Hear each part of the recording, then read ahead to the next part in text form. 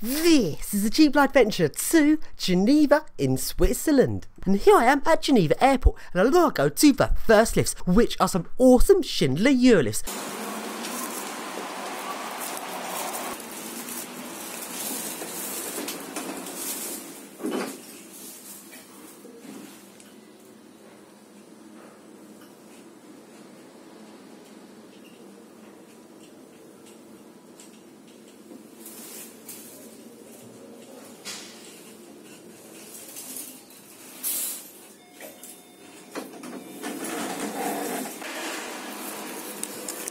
Just so you know about Switzerland, you get good lifts. M series Eurolift. So those are about, little ones about 1.5 meters a second. Well, now how fast the big one will be.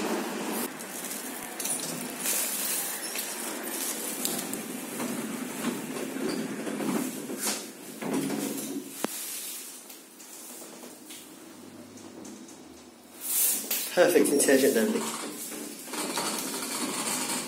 And now let's get on a double bendy trolley bus into Geneva. This bus is very long and very awesome.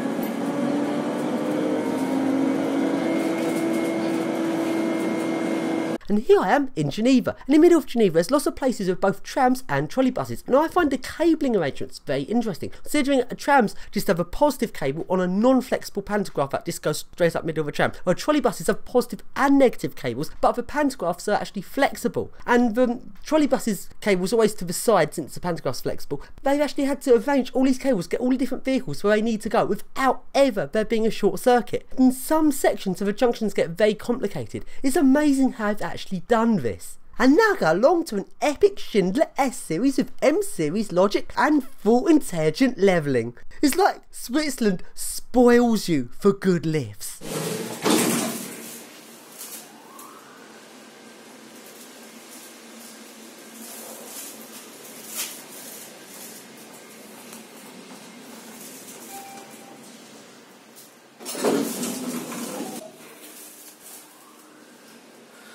M series motor, M series logic, S series buttons. And let's get on top this lift so we can fully appreciate that precise, perfect de-acceleration of Schindler M series intelligent levelling.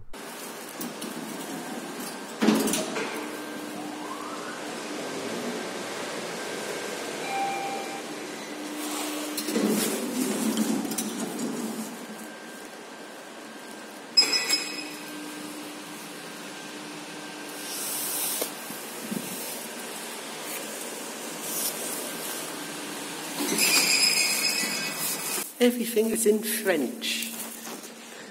What? Oh, that doesn't make a slight bit of sense. Person standing up. What? Person lying down? That doesn't make any sense. Oh, I repurposed an old sign, that's why. And now go along to an Otis 2000.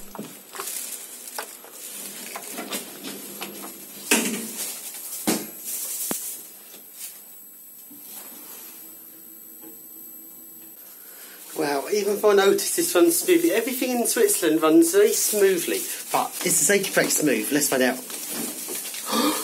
Even the safety brake is smooth. No way.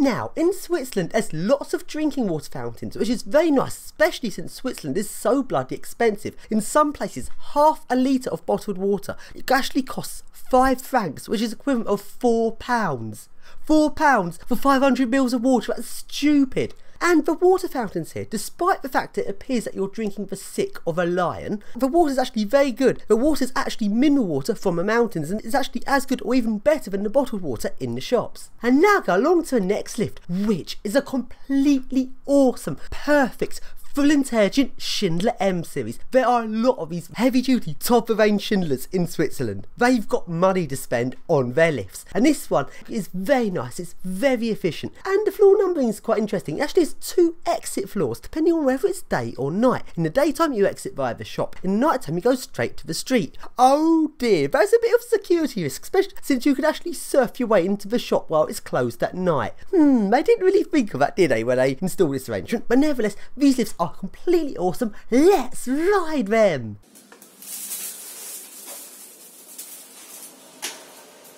Very interesting.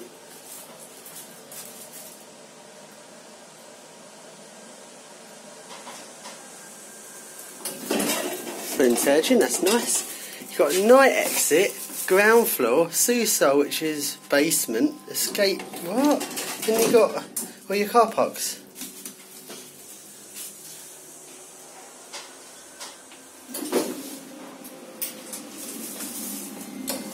I've never seen anything quite like it.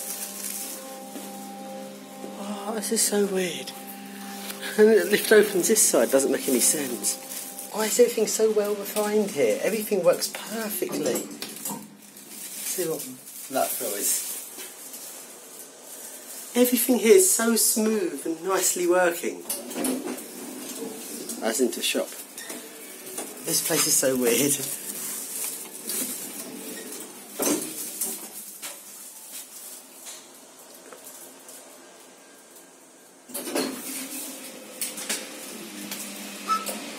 And now go along to the main lifts in this shop, which are also some completely awesome, perfect Schindler M series. These lifts have interesting floor numbering and go to lots of different floors. That is a lot of floors. Let's go 4.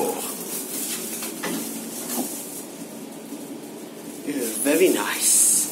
Stop button. Oh no, it's just a fan.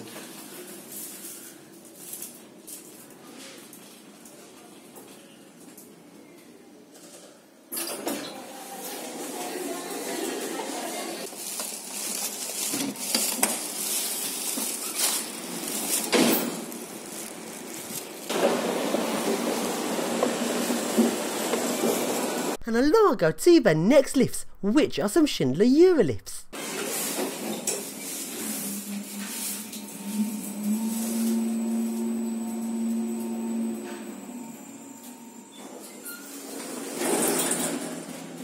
That's efficient, especially for a Eurolift. That's almost to M series efficiency.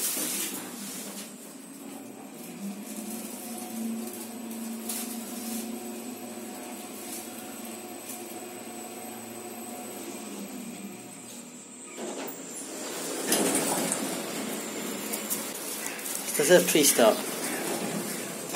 Yes, pre-start.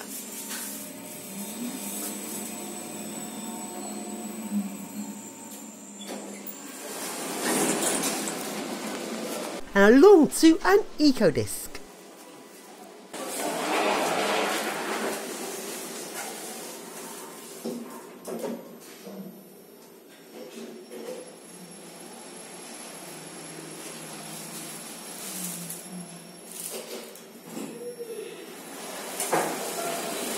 And now go along to the train station. And along I go to a piece of shit lift. Oh dear, this lift's not that good. But compared to the other completely awesome lifts in Switzerland, this makes this lift seem even worse.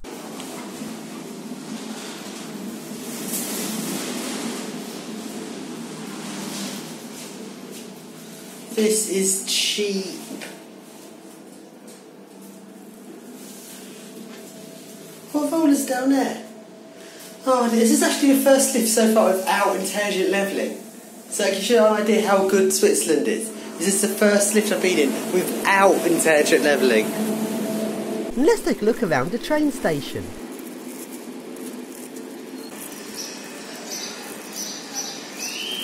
There are some service lifts here which look very interesting, but are sadly locked off. Tunnel and what is square key to call it? And across to the other platform where there's an epic swing door lift. This lift looks really old and is very awesome. And I managed to get in it and the door's shut, but it refused to move unless you have a key. Oh, this lift looks so interesting and it refused to let me ride it. Ooh, scary.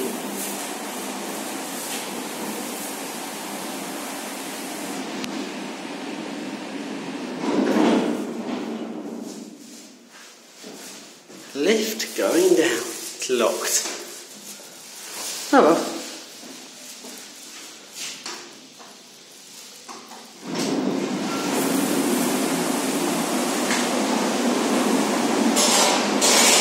Oh, that's disappointing. Now along into a building and to some Otises, which seem a bit pathetic compared to the Schindlers here. Oh, actually, all linked, all four are set. Ooh. This is cheap. So Switzerland does have some cheap lifts, just very rarely have cheap lifts. Well, -3 RI, whatever that is, mezzanine, ground floor, don't know what RS is. And now go along to a shopping centre and along to the lifts, which are some Otises. Otis Mod Logic. Mainly Otis or Schindler here. AD, what the fuck's AD?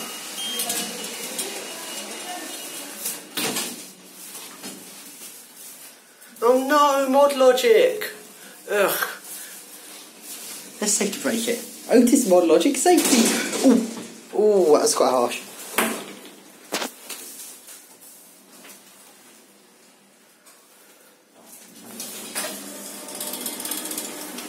First camera pointing at a lift I've seen so far in Switzerland. Most bits of Switzerland are very insecure. Well, Switzerland does security by social engineering. They have it so all of the citizens question you on every little thing you do. A little bit like Germany, but I think they sort of talk to you even more than Germany over here. But at night time, when there's no residents about, it's pretty much very insecure here. And along I go to the next lift, which appears to be an Associated Lift Services. It's under a different brand, but those are Associated Lift Services buttons. This is their 80s model, and it's very nice. It even has Thyssen indicators, which Associated Lift Services always use Thyssen indicators. So I actually think this is actually Associated Lift Services under a different name for the Switzerland market. This is very interesting. Associated Lift Services buttons. Thyssen indicator as brought out by Associated Lift Services brought off Thyssen. It's got a ThyssenKrupp logo.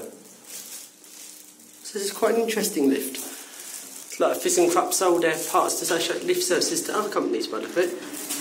Well, what is this?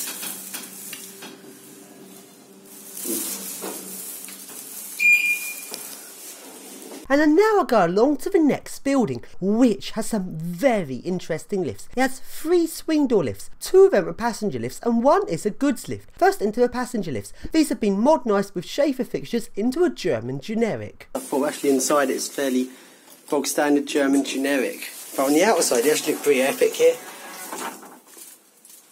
AS sensors.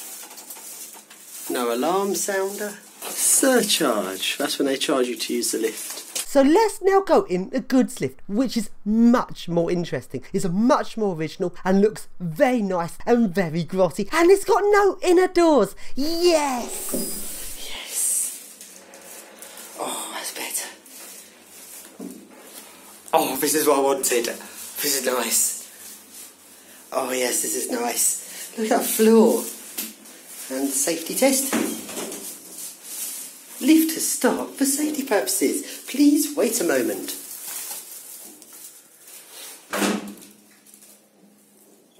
Oh, forgot it's cool as well. Let's see if I can do it perfect. Ding, ding. Lift has stopped for safety purposes. Yes. Yes, perfect.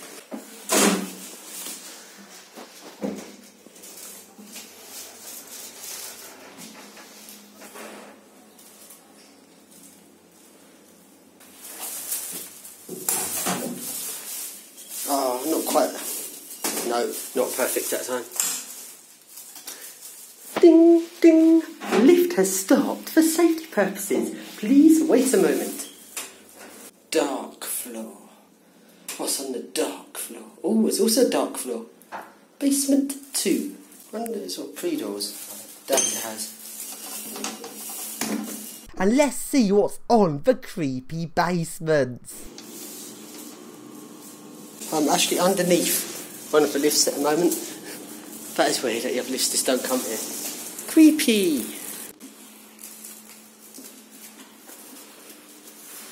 There is no tram, bus or trolley bus here. Yeah, you've got a tram signal. Oh, it's for taxis. The tram signal's for a taxi. How weird.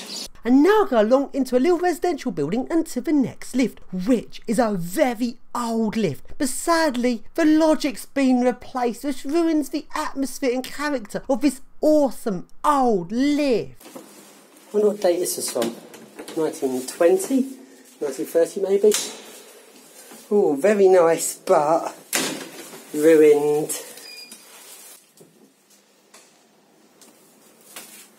Very old, very, very posh. They clearly kept this because they like the poshness of it, which I like. I like they've kept it because it's very nice, but oh, it'd be so much better with relay logic and original buttons. The VF drive does not suit this lift.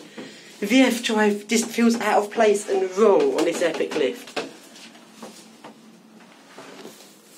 VF. Okay, intelligent levelling. A 1920s lift with intelligent levelling.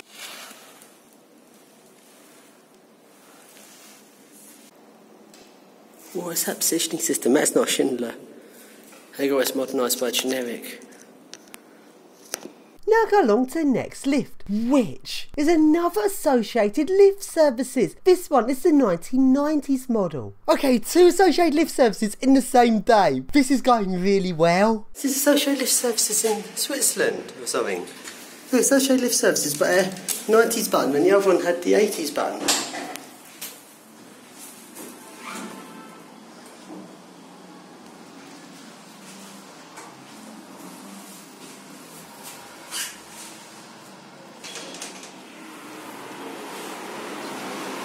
So then, it was actually advertised that you can use your day ticket for public transport on some public boat services, but none of these appeared to be running when I went. That is so disappointing. So now I'll get on a tram.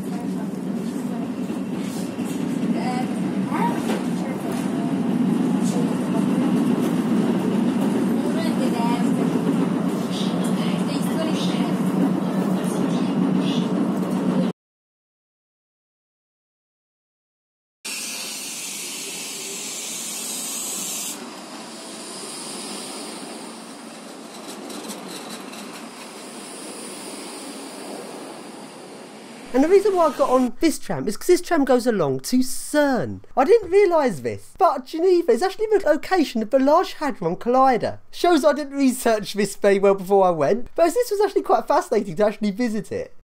And this is actually at the France border. So let's go and take a look at its border crossing. And you can see the old border crossings before Schengen came in. There's actually 2 of them for Switzerland and France. And they're completely deserted. Not used at all. Everyone just drives through them.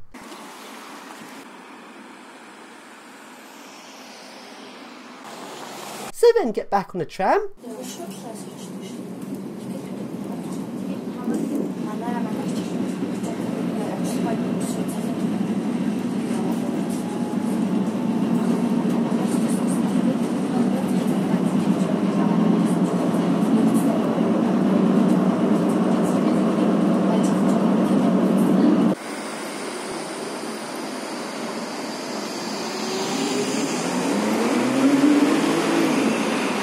Go to a shopping centre, and the first lift for going up to the shopping centre is a Schindler Eurolift.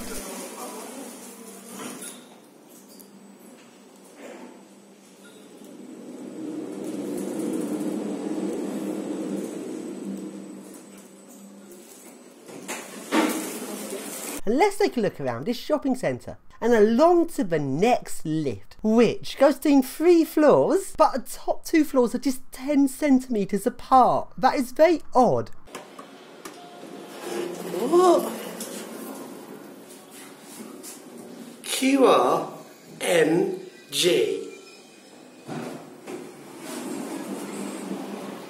I went down like a decimetre. I went down 10 centimetres. Look at the one again. That was too weird. That moved such a tiny amount. Is hydraulics charging? 10 centimetre journey. Here we go, 10 centimetres. Oh, that's a lovely 10 centimetre journey. Best 10 centimetre journey I've ever had. So then I go across the bridge along to the car park lifts, which are some Schindler Eurolifts.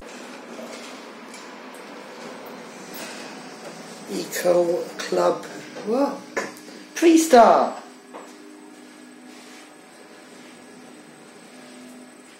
There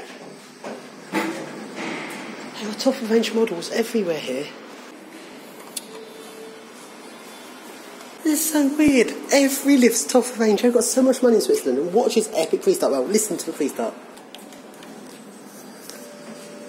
Yeah, VF's definitely started.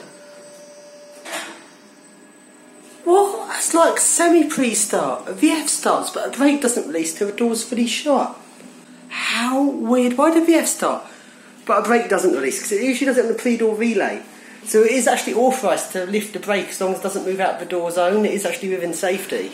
But this one doesn't lift the brake on pre-start. It only starts the VF. And now I go to some Otis lifts.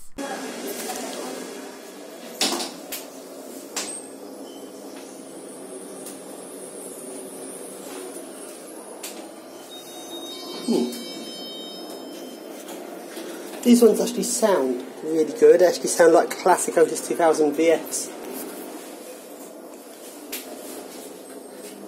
This is next stop in English. That one is next stop in French. And now I go on a very modern bendy trolley bus. This bus looks very awesome.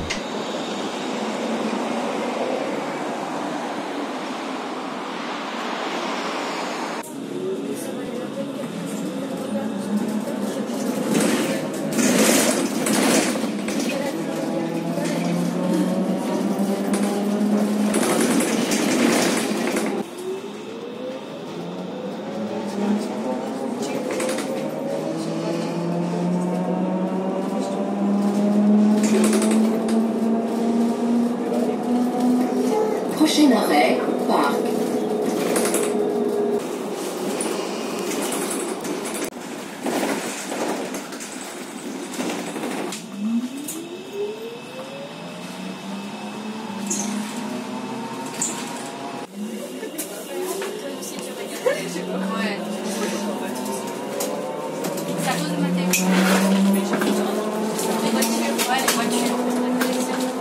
Prochain arrêt, Cervelle.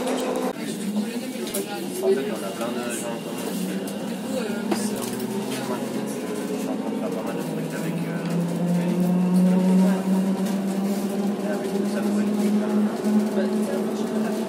Prochain arrêt, Petit Sacolet. il y a 2-3.